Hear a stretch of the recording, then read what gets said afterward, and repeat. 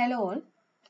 നമ്മൾ ഇന്ന് ഡിസ്കസ് ചെയ്യാൻ പോകുന്നത് കമ്പ്യൂട്ടർ ഹാർഡ്വെയർ ആൻഡ് നെറ്റ്വർക്കിംഗ് എന്ന സബ്ജക്റ്റിലെ module 4ലുള്ള digital subscriber line DSL എന്ന പോർഷനാണ്.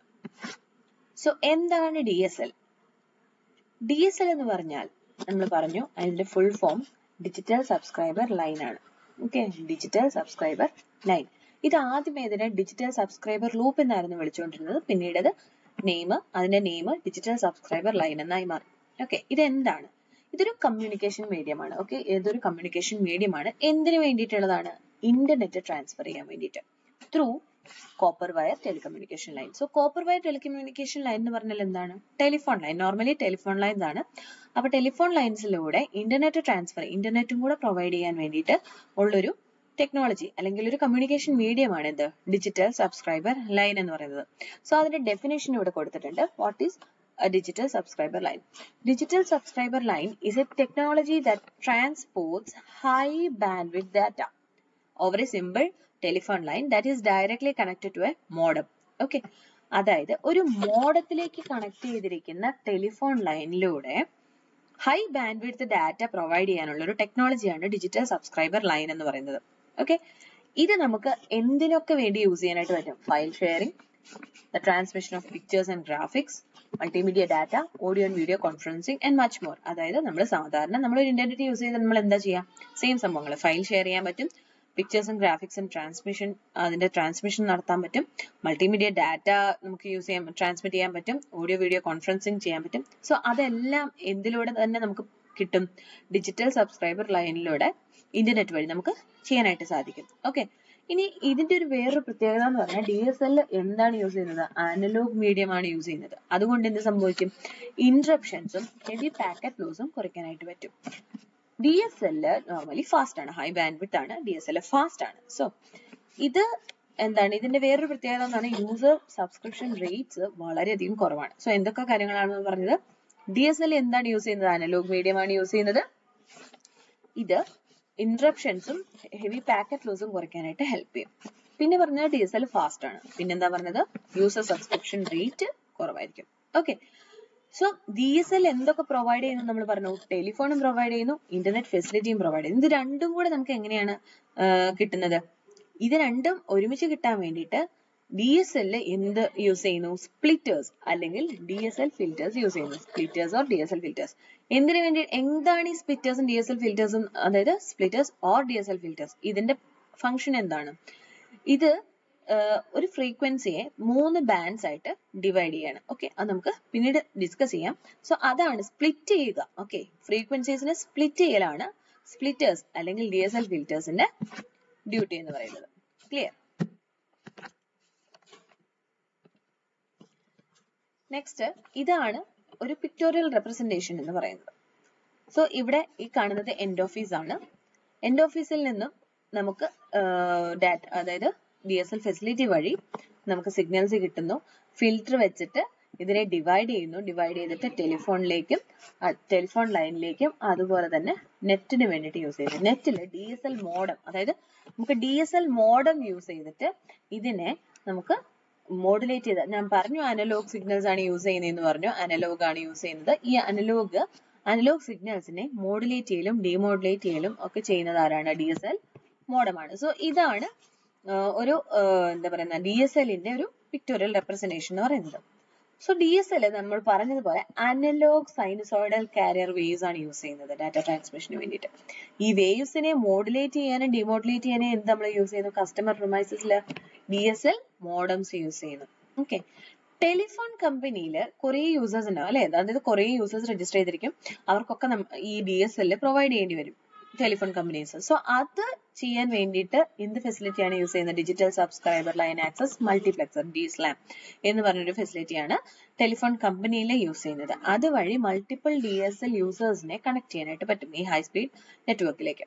ഓക്കെ, നമ്മൾ പറഞ്ഞു സ്പ്ലിറ്റേഴ്സ് എന്ത് ചെയ്യുന്നു? സിഗ്നൽസിനെ 3 ഫ്രീക്വൻസീസ് ആയിട്ട് ഡിവൈഡ് ചെയ്യുന്നു എന്ന് പറഞ്ഞു.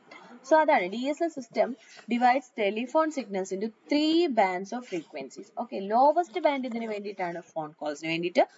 മറ്റ് രണ്ടെണ്ണം എന്തിനു വേണ്ടിയിട്ടാണ്? അപ്ലോഡിങ്ങിനും ഡൗൺലോഡിങ്ങിനും വേണ്ടിയിട്ടാണ്. അതായത് ഇന്റർനെറ്റ് ആക്ടിവിറ്റിക്ക് വേണ്ടിയിട്ടാണ്. ലോവസ്റ്റ് ബാൻഡ് ഇതിന് വേണ്ടിയിട്ടാണ് ടെലിഫോൺ കോൾസിനും. മറ്റ് 2 ബാൻഡ്സ് ഇന്റർനെറ്റ് ആക്ടിവിറ്റീസിനും വേണ്ടിയിട്ടാണ്. ഓക്കെ, ഇനി DSLന്റെ ഒരു ചെറിയൊരു ഹിസ്റ്ററി പറയാം. DSL എന്ന് പറഞ്ഞാൽ ആദ്യം integrated services digital network ISDN സ്പെസിഫിക്കേഷന്റെ ഒരു പാർട്ടായിരുന്നു. DSL എന്തിന്റെ പാർട്ടായിരുന്നു?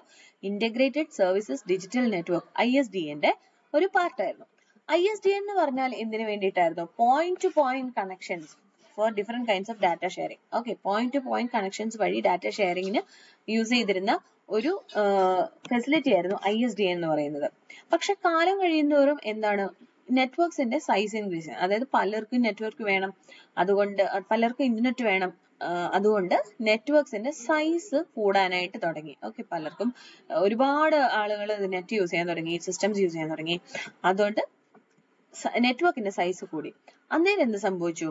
ഈ ടെലിഫോൺ ലൈൻസിലെ ഇന്ററപ്ഷൻസോ അല്ലെങ്കിൽ ഇന്ററപ്ഷൻസ് ഇൻ ടെലിഫോൺ ലൈൻസ് അല്ലെങ്കിൽ എന്തെങ്കിലും നാച്ചുറൽ ഫാക്ടേഴ്സ്, ഫോഗ്, റെയിൻ പോലുള്ള നാച്ചുറൽ ഫാക്ടേഴ്സ് ഉണ്ടായി കഴിഞ്ഞു കഴിഞ്ഞാൽ അതിന്റെ സ്പീഡ്, ഡാറ്റ സ്പീഡ് കുറയാനായിട്ട് തുടങ്ങി. അതുവഴി ISDന്റെ ഡിമാൻഡ് കുറയാനായിട്ട് തുടങ്ങി. അങ്ങനെ ISDN ഫെയിലിയർ ആയി. ISDN ഫെയിലിയർ ആയ സമയത്താണ് എമേർജ് ചെയ്യുന്നത്? DSL എമേർജ് ചെയ്യുന്നത്. എന്നിട്ട് DSL എന്ത് പ്രൊവൈഡ് ചെയ്തു? ബ്രോഡ്ബാൻഡ് കണക്ഷൻസ് പ്രൊവൈഡ് ചെയ്തു. ഏത് മീഡിയത്തിലൂടെ? അനലോഗ് മീഡിയത്തിലൂടെ. അതുകൊണ്ട് നമ്മൾ പറഞ്ഞിരുന്നു അനലോഗ് മീഡിയത്തിലൂടെ യൂസ് ചെയ്യുന്നത് വഴി ഇതിൽ ഇന്ററപ്ഷൻസും പാക്കറ്റ് ലോസും കുറയും. സോ അതൊരു എഫിഷ്യന്റ് ആയിട്ടുള്ള ഒരു ഫെസിലിറ്റി ആയിട്ട് മാറി. ഓക്കെ, അതാണ് DSLന്റെ ഒരു ഹിസ്റ്ററി എന്ന് പറയുന്നത്, ചെറിയൊരു ഹിസ്റ്ററി എന്ന് പറയുന്നത്. DSL മെയിൻലി ഏത് മീഡിയം യൂസ് ചെയ്തിട്ടാണ് അവരുടെ ഫെസിലിറ്റീസ് പ്രൊവൈഡ് ചെയ്യുന്നത്? ഒന്നില്ലെങ്കിൽ കോപ്പർ വൈസ് അല്ലെങ്കിൽ fibre optic cables. Copper wise and fibre optic cables use ചെയ്തിട്ടാണ് DSL സിഗ്നൽസ് ട്രാൻസ്മിറ്റ് ചെയ്യുന്നത്. ഓക്കെ, സോ നമ്മൾ പറഞ്ഞത് എന്തൊക്കെയാണ്? DSL എന്ന് പറയുന്നത് ഡിജിറ്റൽ സബ്സ്ക്രൈബർ ലൈൻ ആണ്. അത് എന്താ പറയുക, copper wire telecommunication നെറ്റ്വർക്കിലൂടെ internet provide ചെയ്യുന്നു. അതായത് ഫോണും ടെലിഫോണും ഇന്റർനെറ്റും ഒരേപോലെ പ്രൊവൈഡ് ചെയ്യുന്നുണ്ട്. ഓക്കെ, അതിന്റെ ഡെഫിനിഷൻ നമ്മൾ പറഞ്ഞു. Digital subscriber line is A technology that ട്രാൻസ്പോർട്സ് high bandwidth data over A simple telephone line that is directly connected to A modem. Okay, ഇത് എന്തിനൊക്കെ വേണ്ടിയിട്ട് നമ്മൾ യൂസ് ചെയ്യും? File sharing, transmission of pictures and graphics. ഇതൊക്കെ normally നമുക്കറിയാം, internet use ചെയ്യുമ്പോൾ നമുക്ക് കിട്ടുന്ന ഫെസിലിറ്റീസ് ആണ് അല്ലെ. DSL അനലോഗ് മീഡിയം ആണ് യൂസ് ചെയ്യുന്നത്. അതുവഴി interruptions and heavy packet loss കുറയ്ക്കാനായിട്ട് പറ്റും. DSL ഫാസ്റ്റ് ആണ്, യൂസർ സബ്സ്ക്രിപ്ഷൻ റേറ്റ് കുറവാണ്.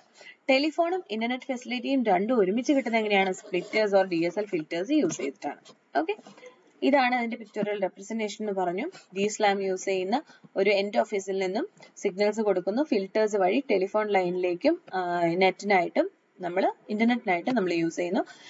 DSL മോഡം ഉപയോഗിച്ച് ഈ അനലോഗ് സിഗ്നൽസിനെ മോഡുലേറ്റ് ചെയ്യാനും ഡിമോഡുലേറ്റ് ചെയ്യാനും പറ്റും. Okay, telephone companies DSLAM use ചെയ്യുന്നു. DSLAM യൂസ് ചെയ്യുന്നത് വഴി മൾട്ടിപ്പിൾ DSL യൂസേഴ്സിനെ കണക്ട് ചെയ്യാൻ, ഹൈ സ്പീഡ് നെറ്റ്വർക്കിലേക്ക് കണക്ട് ചെയ്യാനായിട്ട് പറ്റും. പിന്നെ മെയിൻ ആയിട്ട് പറഞ്ഞൊരു കാര്യം, DSL സിസ്റ്റം ടെലിഫോൺ സിഗ്നൽസിനെ 3 ബാൻഡ്സ് ആയിട്ട് ഡിവൈഡ് ചെയ്യുന്നുണ്ട്. ലോവസ്റ്റ് ബാൻഡ് ഇതിന് വേണ്ടിയിട്ടാണ്, ഫോൺ കോൾസിനാണ്. മറ്റ് 2 ബാൻഡുകൾ ഇന്റർനെറ്റ് ഫെസിലിറ്റി അപ്ലോഡിങ്ങും ഡൗൺലോഡിങ്ങിനും വേണ്ടിയിട്ട് യൂസ് ചെയ്യുന്നു. ഓക്കെ, ഇതാദ്യം ഏതിന്റെ പാർട്ടായിരുന്നു?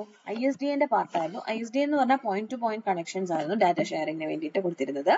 അപ്പൊ telephone ലൈൻസിന് ഇന്ററപ്ഷൻസോ natural factors like fog and rain ഇങ്ങനെയൊക്കെ ഉണ്ടായി കഴിഞ്ഞു കഴിഞ്ഞാൽ ഡാറ്റ സ്പീഡ് കുറയാനായിട്ട് തുടങ്ങി. അങ്ങനെ അത് ഫെയിലായ സമയത്ത് DSL എമേർജ് ചെയ്തു. DSL എമേർജ് ചെയ്ത് broadband connections over analogue medium provide ചെയ്യാനായിട്ട് തുടങ്ങി. ഓക്കെ, അങ്ങനെ അത് എഫിഷ്യന്റ് ആയി മാറി. ഓക്കെ, DSL മെയിൻ ആയിട്ട് കോപ്പർ വയർസും ഫൈബർ ഒപ്റ്റിക് കേബിൾസും ആണ് ട്രാൻസ്മിഷൻ മീഡിയം ആയിട്ട് യൂസ് ചെയ്യുന്നത്. സോ ഇത്രയാണ് DSLനെ കുറിച്ചുള്ള കാര്യങ്ങൾ, ബേസിക് ആയിട്ടുള്ള കാര്യങ്ങൾ. ഓക്കെ, നെക്സ്റ്റ് ടോപ്പിക്കുമായിട്ട് അടുത്ത ക്ലാസ്സിൽ കാണാം.